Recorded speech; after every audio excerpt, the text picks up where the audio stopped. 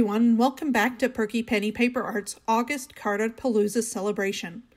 To celebrate my birthday and thank you all for subscribing, I'll be having a giveaway. The grand prize will be this beautiful and brand new Altenew floral alphabet stamp and die set.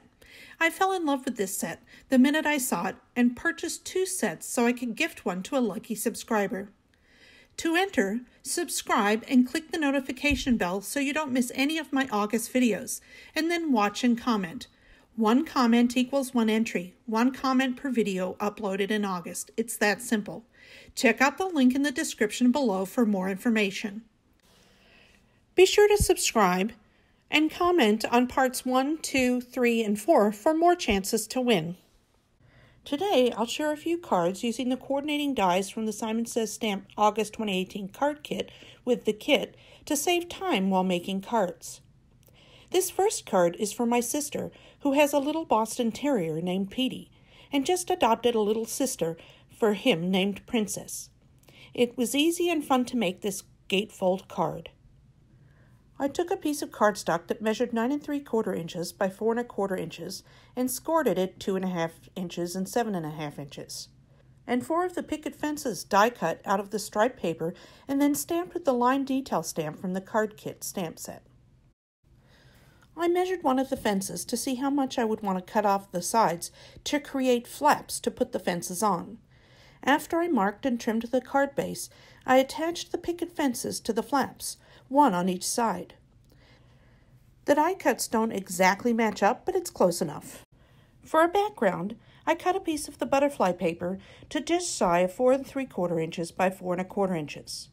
I rounded the corners of the card base and this panel and used my tape runner to attach them together. I took the wreath image and die and created 3 panels.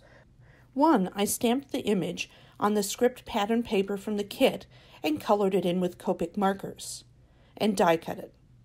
A second, I stamped the image on plain white cardstock and again colored in the image using the same Copic markers. The third is a plain die cut of this image. You'll see how I'm going to use that later. I attached the scripted wreath to the front of the card and then positioned and adhered the colored wreath to the inside of the card. I added the adorable pup stamp from the Simon & Love stamp set from Simon Says Stamp that I had colored in Copic markers, and then finally added the backing to the front panel to hide any adhesives, etc. Didn't this turn out cute? I'm sure my sister's going to love it. So, I had a little mishap and deleted the video of creating this card, so I thought I would give you a good look at its angles and explain what I did. Sometimes we don't want to color.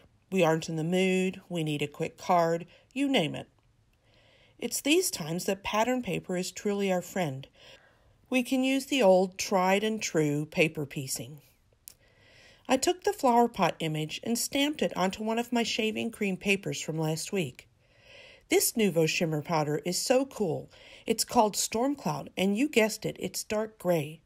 Mix it with shaving cream and you have a beautiful marble effect akin to Carrara marble. Who doesn't love a Carrara marble anything, right? And this flower pot is no exception. I wasn't interested in stone-looking flowers, so to create a bouquet, I took the die and a piece of pattern paper that had these pretty sprays of flowers. I cut several out using the die and then attached them to my pot where the flowers would be. I attached some flat and then popped another set up with foam squares to create more interest and dimension. I had a strip of the scripted paper left from the last card, so I decided to use that with a frame of the pink paper from the kit to add some background decor to my card. To have a little fun with my sentiment, I curved it so that it would run along part of my floral design, stamped it in black ink, and set it off a bit using the Nuvo drops from the kit. With this last card, I used the same technique to create a floral embellishment for the front of my card. But the card also showcases a fun way to use die-cut sentiments. I took a 4 1/8 inch by 5 3/8 inch panel of the pretty soft pink floral paper from the kit and attached it to the front of an A2 top folding card base. I chose a die from the Hero Arts Oval Infinity die set and cut out the center panel of the front of the card, which I set aside to make another card later. I then attached the floral arrangement to the bottom of my card, and for support I backed it up with the die cut out in white as well. And now to create my sentiment. I stamped the phrase on some white cardstock in black ink. I then took the die cut and cut it out of a scratch piece of cardstock. I placed the die cut opening over my stamped phrase and lined it up so as to have equal borders around the entire phrase. I then go to the actual die and fit that into the die cut opening. It fits snugly and stays in place quite well, but I added some purple tape just to be sure and then ran it through my die cutter. I'm a huge fan of this pretty scripty phrase die cut. I placed some adhesive at either end of the sentiment strip and placed it over the oval on my card front. It's the perfect way to let this sentiment stand out. Well, there you have it, our 5-part series dedicated to this beautiful Simon Says Stamp August 2018 card kit. Thank you so much for joining me on this adventure. I wanted to show you many different ways you can use the kit, by itself or by adding your existing supplies. I hope you found it inspirational and would love it if you tagged the cards you create from this inspiration on Instagram at #PerkyPennyPapers so I can see your creations.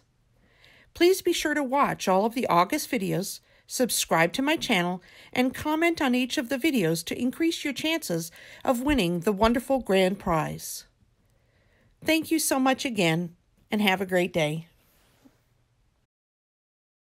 For more information, please visit my blog at www.perkypennypapers.com and follow my Instagram at perkypennypapers.